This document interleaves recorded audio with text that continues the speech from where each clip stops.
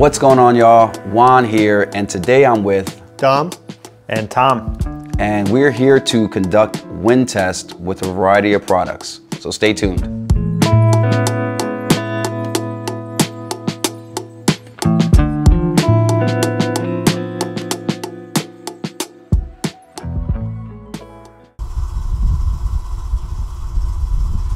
This is a wind test with the 416 with nothing on.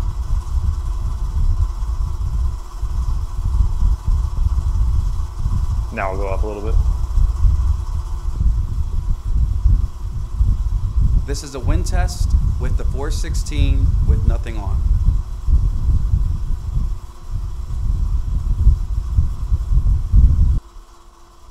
This is a wind test with the stock windscreen on.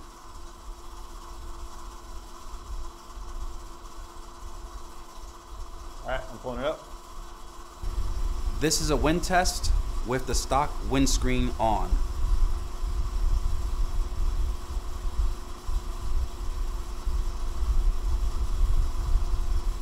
Cool. This is a wind test with the Rycote Softie.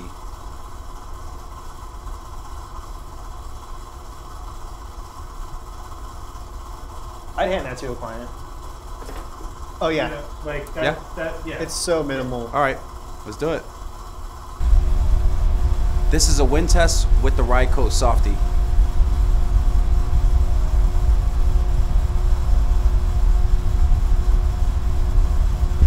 This is a wind test with the Rycote Softie.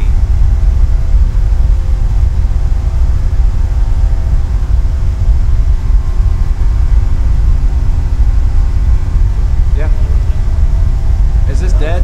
Is this audio like so bad? I would probably. Terrible, right? Yeah. This is a wind test with the Rycote Softie.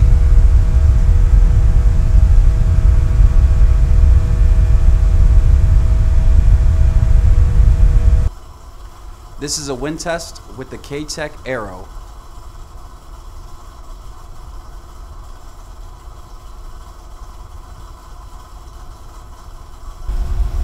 This is a wind test with the K-Tek Airo.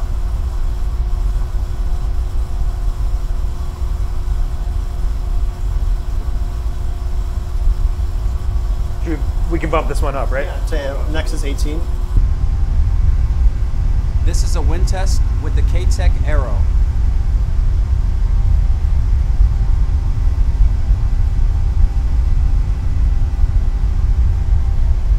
All right. This is a wind test with the K-Tek Airo.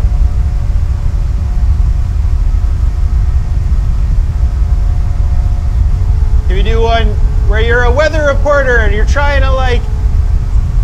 This is a weather report. It is a category, I don't know, hurricane, but it's just windy, and I feel bad for any boom operator that's out here booming in these wind conditions. With the Softie. With a Softie at that. Nice. I think that's good. That's good. All right. Cool. This is a wind test with the Bubblebee Spacer.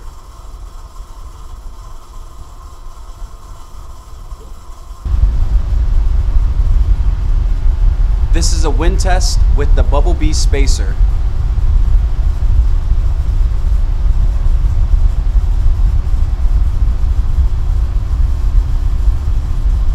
Okay, we're That's good. the weird part. It's like I feel like this is failing sooner, but it handled the 7 miles an hour Yeah. pretty well. It's pretty much failed at this point. Yeah. But we should keep going just because of the issues we were having before, like what we were saying before. So let's just keep cranking it. Yeah. This is a wind test with the Bubblebee Spacer.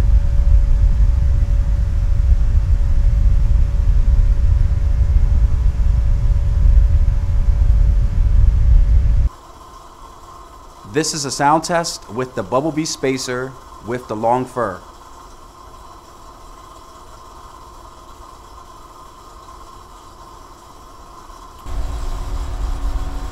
This is a wind test with the Bubblebee Spacer with the long fur.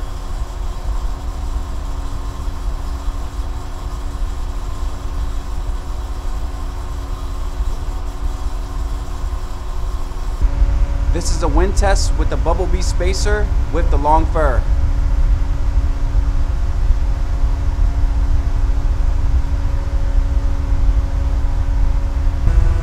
This is a wind test with the Bubblebee Spacer with the long fur.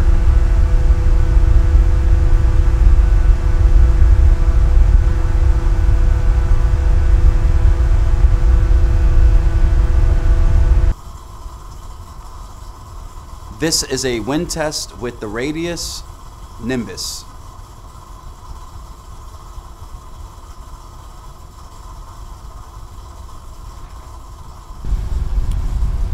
This is a wind test with the Radius Nimbus.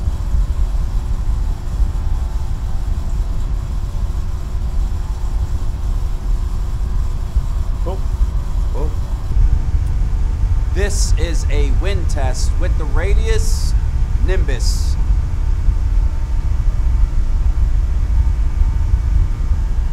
This is a wind test with the Radius Nimbus.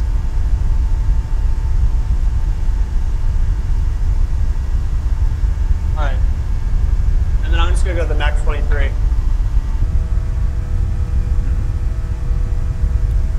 This is a wind test with the Radius Nimbus.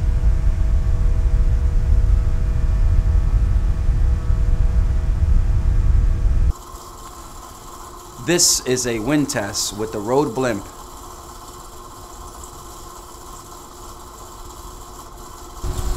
This is a wind test with the Rode Blimp.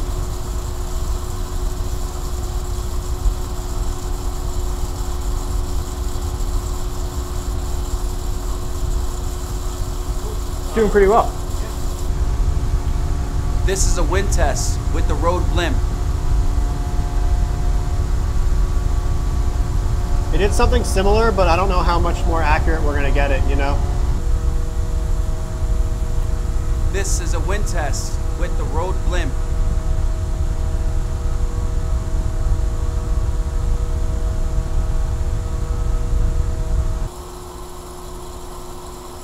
This is a wind test for the Rode Blimp with the Dead Cat.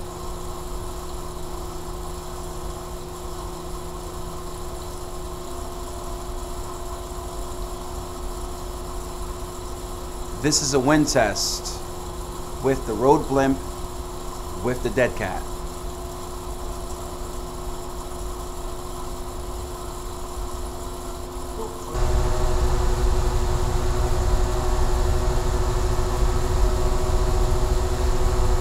This is a wind test with the Rode Blimp with the Dead Cat.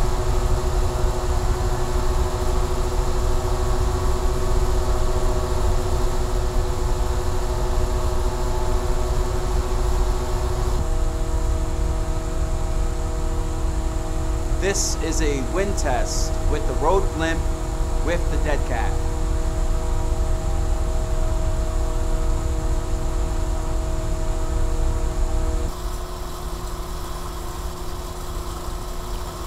This is a wind test with the Cinela piano windshield.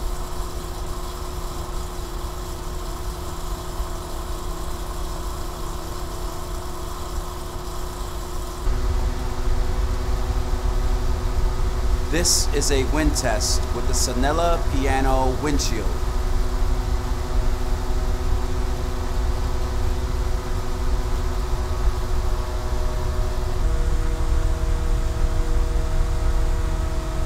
This is a wind test with the Cinela piano windshield.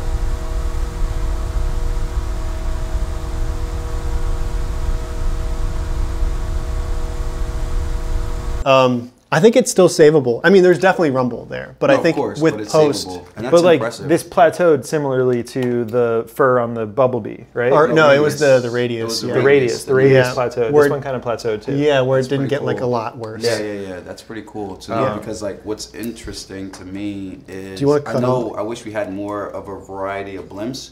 Yeah. But like with the Rode, the way it's built with the cage, like I feel like there's more protection. Like as you can see with the Cinela, it's just this cloth. I think the Rode with the And fur there's is still just the a best skeleton. though. So, Yeah. I mean, until we put the fur on this bad boy. Oh, sure. Let's see. Yeah. This is a wind test with the Cinela piano windshield with the low pile fur.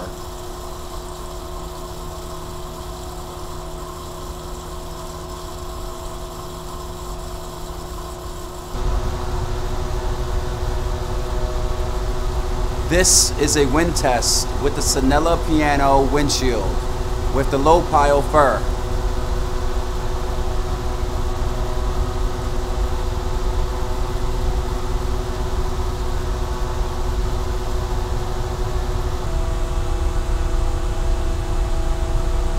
This is a wind test with the Cinela piano windshield with the low pile fur.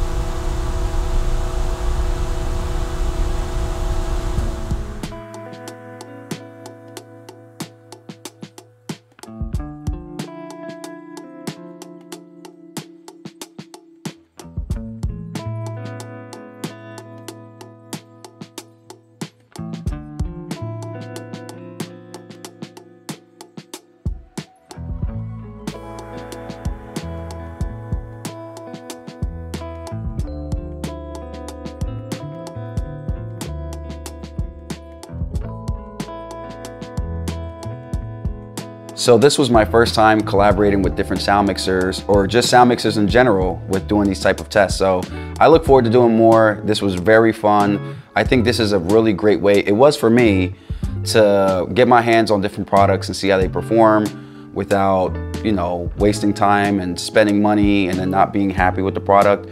So I think for other sound mixers, this is a really cool thing to collaborate, try products that everyone owns, and then make judgment of what you feel is best. So Tom, how did you feel about this test? Yeah, I mean, I thought it was great. You know, I also think there are some things, if we could go back, I would change some of the ways that we handled the tests that we were taking. I think we got a really good read on what the different wind protection tools sort of sound like when no dialogue is happening, when no like sort of spoken word is being captured. But you know, as we were raising the wind levels, I had to come down on the gain quite a bit in order for it to not clip. And you know, the thing that kept sort of sticking out to me was, oh, if I was booming this, I'd be, you know, talking to the director to make sure that we can get the boom as close as possible so that the audio that was spoken could be, you know, heard over the just volume of the wind. But that said, you know, getting to hear what the wind sounds like through these wind protections, we learned a lot about, you know, what these products do at higher wind temperatures and how, you know, the sort of stock basic interior things that we had just really didn't hold up once you got, you know, to like 12 miles an hour. But then these great ones, you know, sort of really shined in those moments where the wind was pretty high. Absolutely. And yeah, for the price that we pay for some of these, you really they hope better, that they, you know? they better perform. So. And then, but also to me, the versatility of the Bubblebee system that we found, Dom's Bubblebee system, like, you know, we were talking about having the sort of, what's the first one called? The spacer? Yeah. You know, having the spacer and then having the fur that you can put over it, like that's, you know, both of them were very good. It's also really versatile, and that's, you know, on the fly for the run and gun stuff that we're doing. Sometimes that's, you know, really important. No, I agree. I definitely agree. And with the spacer, lastly, it's cool how the spacer by itself, great for interiors. I mean, I would recommend it for the interiors, but we always get caught by surprise. Yeah. And if we have to just go outside all of a sudden to put the fur right over the spacer, you have some more protection on the fly if you get caught, you know, and then you could just fold it, put it right in your pocket. It's very convenient. Instead of running back to your Pelican and having to do a full switch. Yeah, sometimes you don't have that time, you know? So, Dom, like, how did you feel about the test? I feel pretty good. For my part of it, because I was kind of controlling a little bit more fan speed and like monitoring that and plugging it in. So a couple of the things that I would probably change are just like, that meter was hard to like really get fine-tuned into a specific speed. So like trying to find a meter that might be a little bit more accurate in that speed. The fan also was more of like a model type of like for models and stuff like that. Like it's not necessarily designed for this specifically.